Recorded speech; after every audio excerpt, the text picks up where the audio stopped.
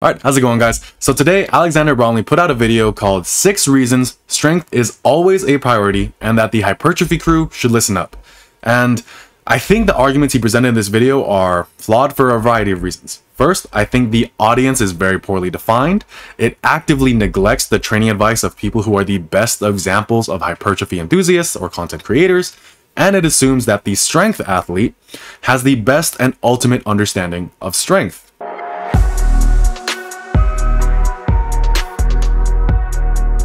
In this video, I will make the argument that his advice is, if not dogmatic, very parochial. I do not think there is nearly as much disagreement as he claims there to be. However, in the spots where there are disagreement, it is due to his choosing of his own conceptual analysis of what strength is as being superior that really gets his argument in trouble.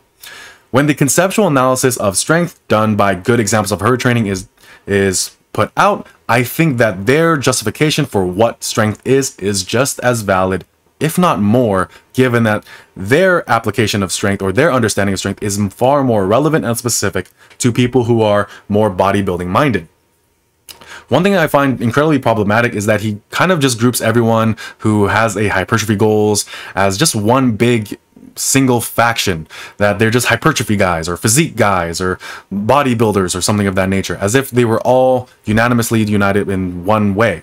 Simply grouping together a wide and varied audience by a single factor or feature is, in my opinion, incredibly lazy. It fixates on the poorest example and extrapolates those issues to the larger group.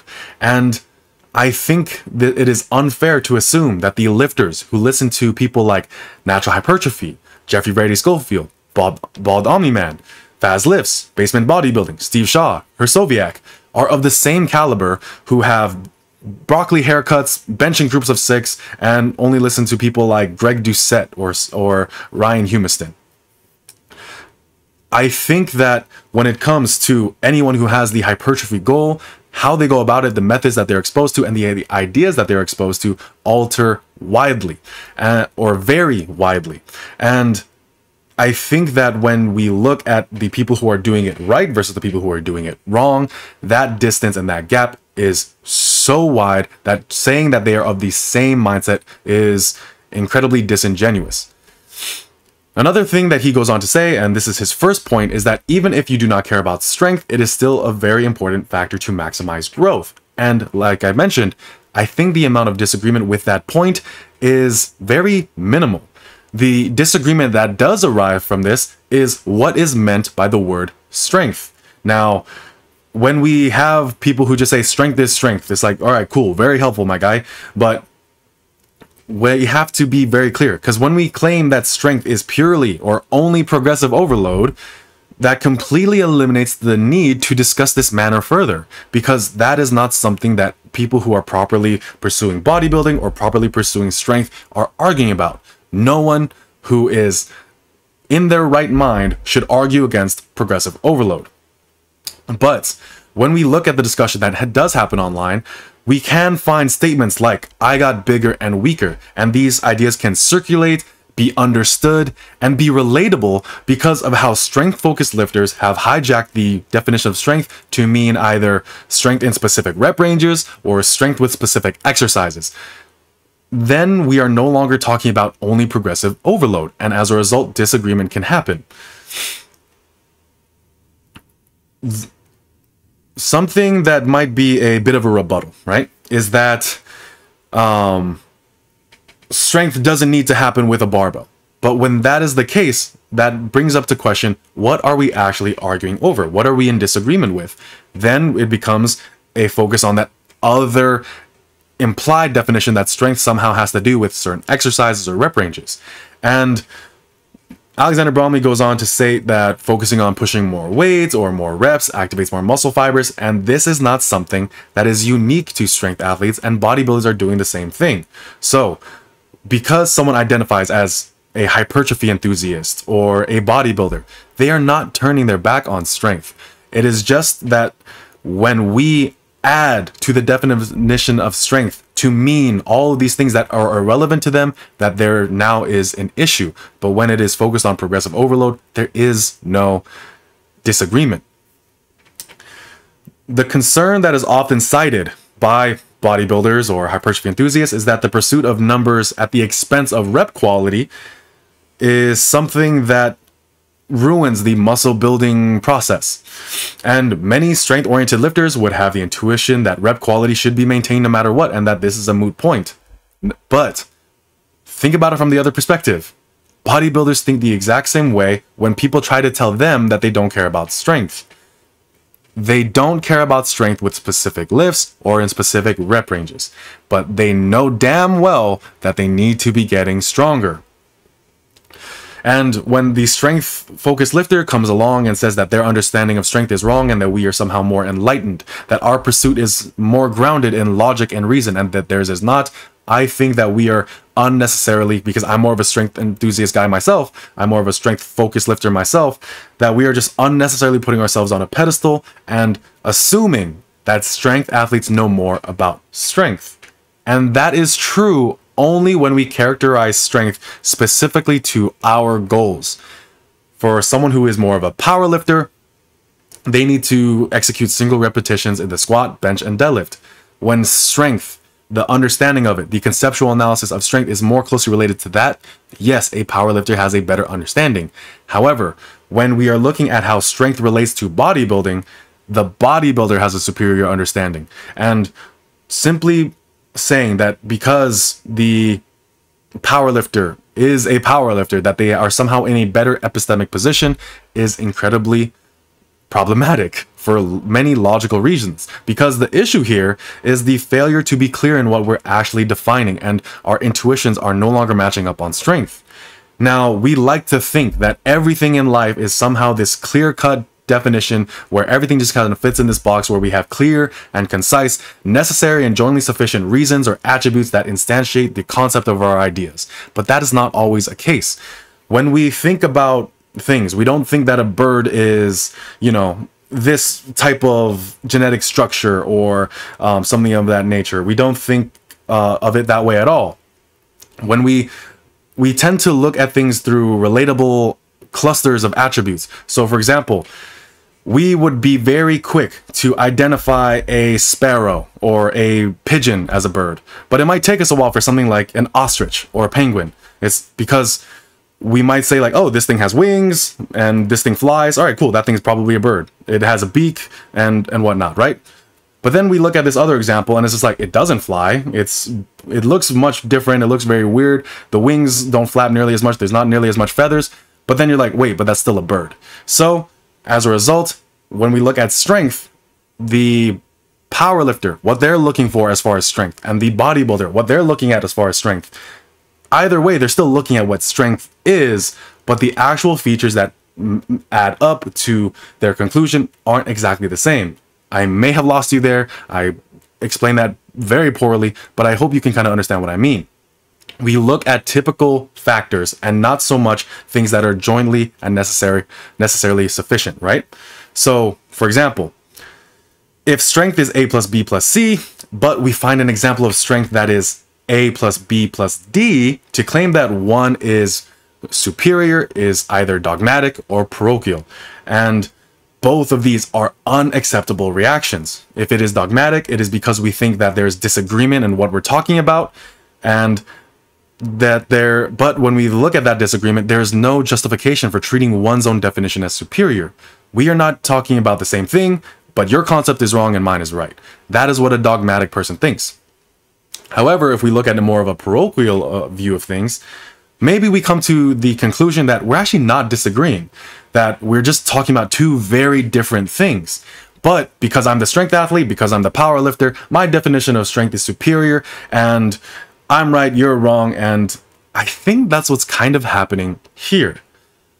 The bodybuilder's understanding of strength, the way they apply strength, the way they conceptualize strength and apply it to their training is different from our own because their goal is different. But I don't think that makes it inferior. If anything, it should actually make it superior to the person who has hypertrophy goals.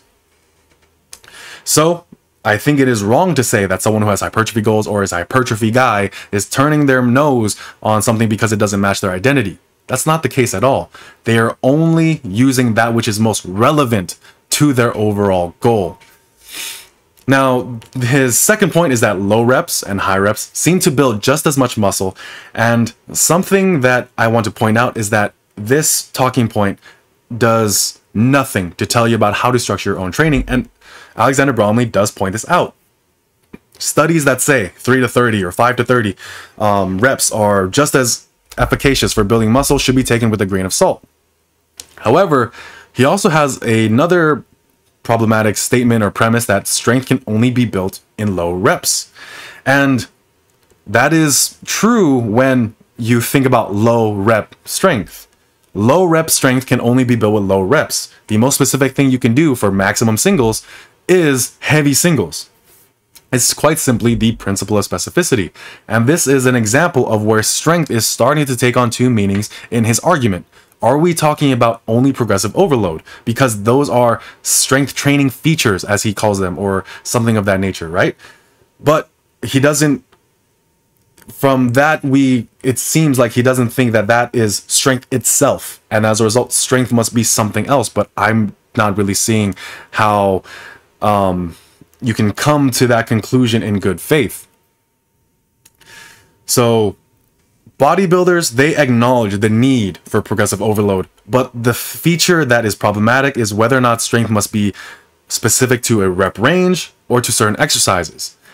Getting stronger should not be limited to either of those things. What is the improving the ability to do more reps, more sets, more weight with better form on tricep extensions in the 8 to 15 rep range, if not getting stronger? He talks about double progression and dynamic double progression. Those are objectively good ways of getting objectively stronger. But when he goes on in his argument talking about other factors, it seems that his definition of strength is now adding on to these secondary or other features that weren't part of that initial argumentation, and that's where I take issue. Another point that is worth noting is that Alexander Bromley does know that volume is the name of the game for hypertrophy, but volume has two variables, sets and reps. You can't bind that to a specific rep range, as if trying to improve your 10 rep max to a 15 rep max is any less efficacious than trying to improve your 5 rep max to a 10 rep max. In either situation, you're getting stronger. To say that one is superior than another just because it's in a lower rep range is incredibly arbitrary and has more of a powerlifting mindset to it. And this has been actively argued against by bodybuilders, and typically that's why their training tends to differ widely. Another thing I want to talk about here is that time and recoverability alter the prescription of the 3 or 5 to the 30 rep range. Volume is no longer equated when done in practical applications. A lot of things definitely work, right? Low reps work, high reps work, but typically the thing that's going to work best for you is just going to be what you have not done in quite a while. So he's kind of getting to the idea of like phase potentiation. And something that I want to point out here is that typically when it comes to these rep ranges, I think there is something to be said that the reason why the rep range is so varied is likely to make allowance for outliers, people who respond highly to lower reps and people who respond very well to high reps. I think most people will respond to a mix of both, but also most people respond well, at least hypertrophy wise, staying in a more moderate rep range like the 5 to 15 or 8 to 15. And even if we assume that the reps themselves are comparable in building mass, I don't think that means we're entitled to assume that the total amount of work that you can do, given the rep range you choose, is comparable.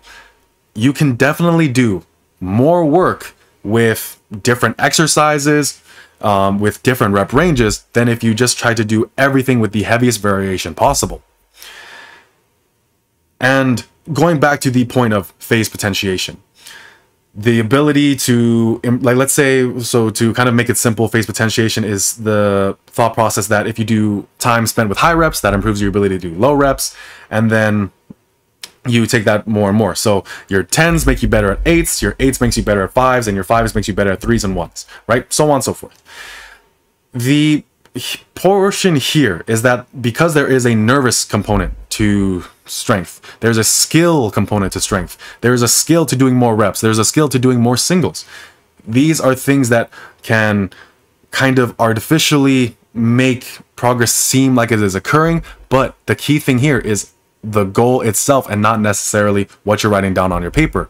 It's like, yes, you might be making progress on paper, but in what direction are you going? Is this relevant to your goal? And if it's not, then it's not a viable metric for you in that moment, or at least as it currently stands.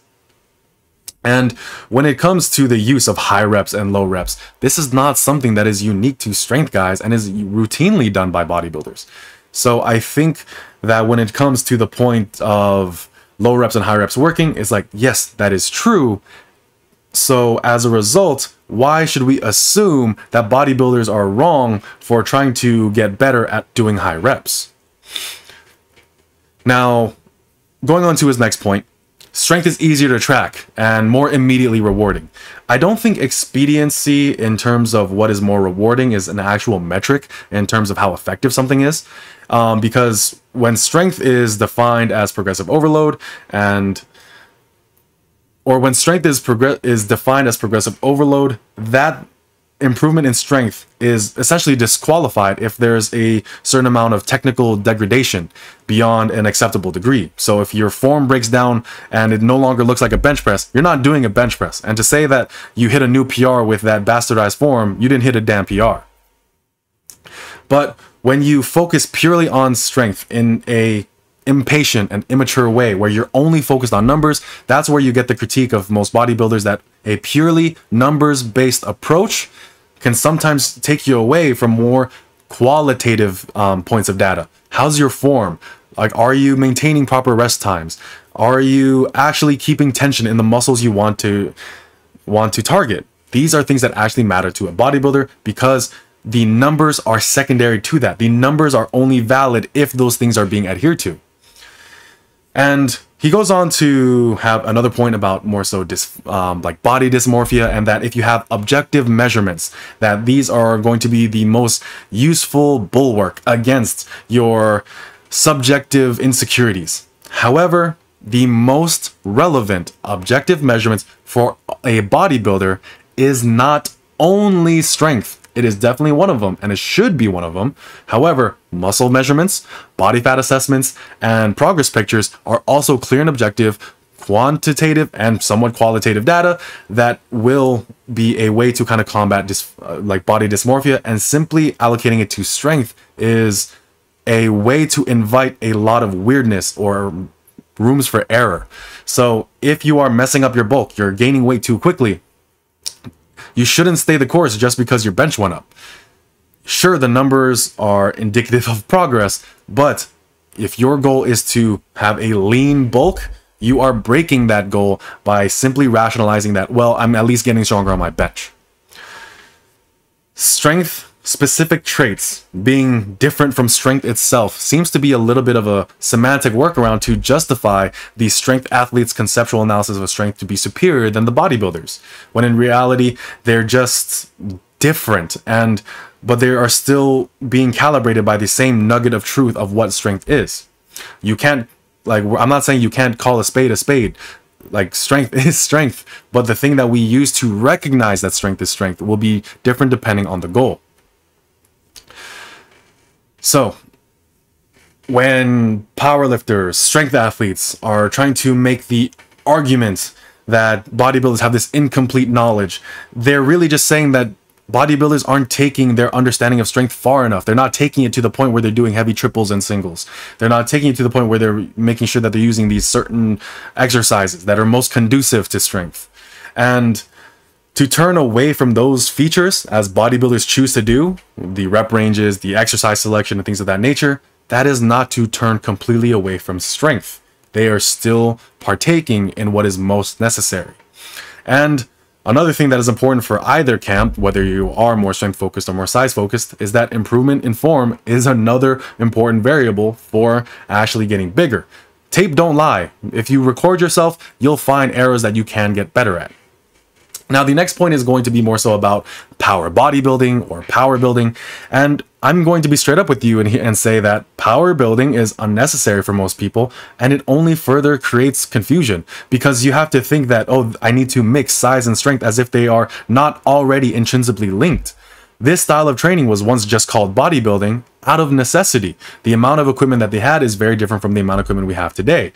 And also, the sport was relatively young as far as it being formalized, as far as like a lot of different people being able to put to paper or put to word the methods that they've used to maximize progress.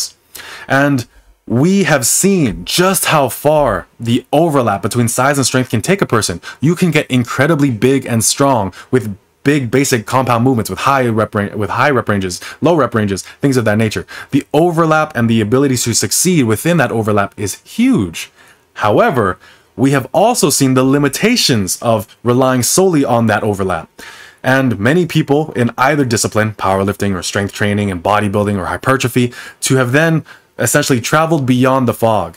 And even powerlifting, the training that they have used now is different because it has evolved past its shared root and has learned about how much further it could go if it doesn't stay within the overlap between size and strength. One key point I want to make here, though, is that as a result of this, size and strength didn't pull apart. The overlap remained the same and might actually have gotten bigger, but so have the ends. The extreme ends of size, the pursuit of size and the pursuit of strength have expanded, but the overlap has overwhelmingly stayed the same. And that's a good thing. As a result, it is more than acceptable to say that someone who wants to get bigger should focus on strength, but that's almost a given. And it is only the work and words of charlatans who try to pull you away from that. But just as much, it is an oversimplification to say that strength is specifically on this side, and that if it doesn't orient itself in that direction, it is no longer strength. And I think that is incredibly a wrong reaction to have. Now, let's talk about his other point of longevity. And this is where I find it incredibly interesting. So he makes the point that for longevity purposes, strength training is going to be superior. And because of the bone density benefits, certain functional benefits and things of that nature. But one thing I will say is that bodybuilding is far more easier to maintain than, let's say, strength training or powerlifting style training. The body deteriorating as far as like health and whatnot is not due to the style of training that you do, but more so the lack thereof. The inability to manage training variables would also further the degradation, because if you get injured lifting heavier than you need to or more volumes than you need to, then that takes you away from the gym, and as a result, that degradative process happens faster or more. And I think one great example of this is Faz Lifts. He is more so engaging with bodybuilding into his wiser years, and for good reason. He is still getting all the same benefits that traditional strength training can provide, because strength training is not specific to certain exercises. He might not be doing the barbell lifts anymore. However, I don't think that as a result of that, his bones are in a weaker position, because he's still subjecting his body to high levels of stress that maintain his muscles. And as far as trying to appeal to certain psychological aspects, I think this is very, I guess, this assumes that people have the same mindset or are of one mindset, and that there is a specific mindset that is intrinsically better than another. Once again, that is either very dogmatic or very parochial.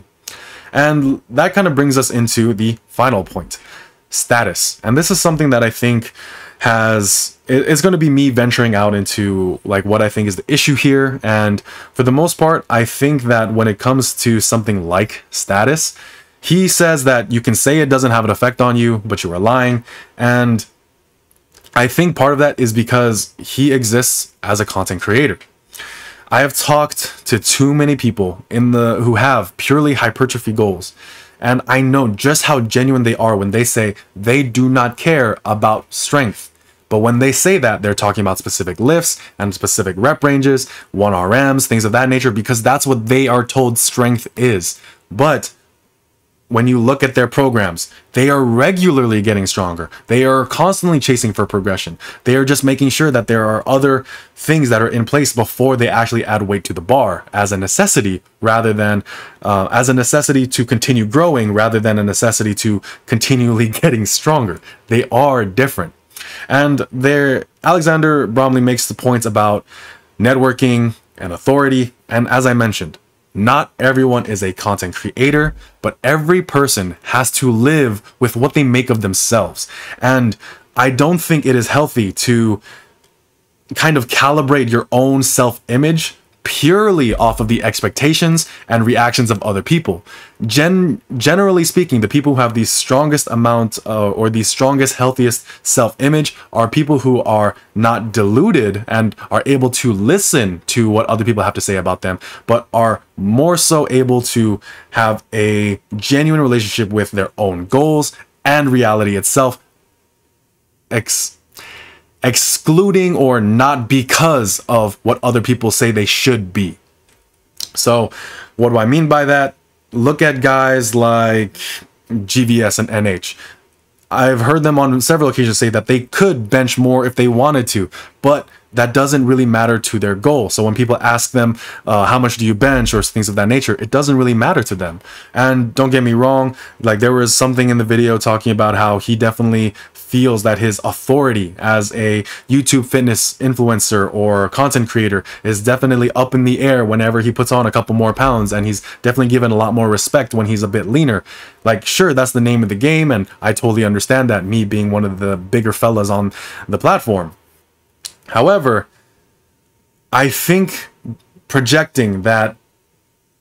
is projecting when he says that that should be a reason why you should train a specific kind of way, as if you should be bullied or what's the word? I don't know, some type of hazing, that your goal isn't good enough because it doesn't also simultaneously have strength goals along with it. I think being proud of your own goals and being in touch with reality with your own goals is far more superior than meeting the requirements of other people. If you are a bodybuilder, if you are a hypertrophy guy, you should be focused on just getting bigger. Not because of what I expect of you, but because that's what your goal demands of you. You can't claim to be hypertrophy focused or a bodybuilder if you are unable to look at your program and see improvement. Not if I can do that for you. It doesn't matter what I see. It's matter that you see that, because then you can correct it and you can act upon it. So if your ultimate goal is size, strength is just a feature, not necessarily a priority. It should always be present, but it is not the ultimate goal. It is serving the purpose of your ultimate goal. And it being a feature is highly different than it being a priority, because when he says priority, I think he means it in the way that it should be a goal included in your training.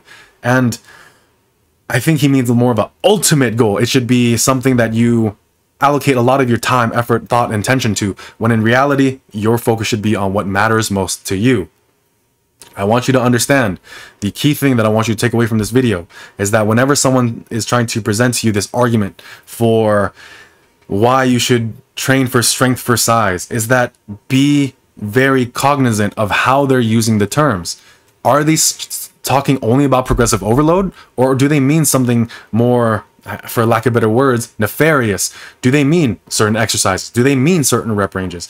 Do they mean like do they mean that your strength training should look what they approve of? If that is the case, I think that there's something wrong happening. And rather than that, you should be focusing on more of those strength-related features, as he called them, or things of that nature that are still definitely strength, but are far more relevant to your goals. If you want to get bigger, listen to bodybuilders.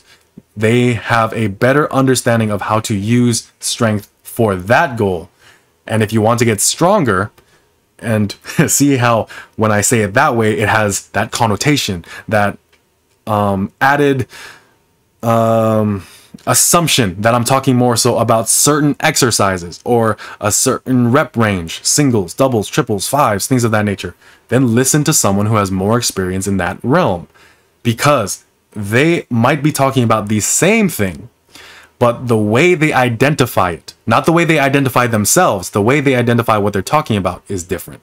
So I may have lost you. I may have not made any amount of sense. I may have been rambling for the past 30 minutes, but I think that we should be incredibly careful in how we define our terms, and make sure that when we talk about them, we talk about them with very clear context, to make sure that the definition is consistent throughout our entire discussion, so that we can realize that when bodybuilders say strength and when powerlifters or strength athletes say strength, they are talking about the same thing, but not for the same reasons. I can probably make a whole other long rant and rambling about that, but I will leave it there for today. So thank you so much for watching. Have a great day.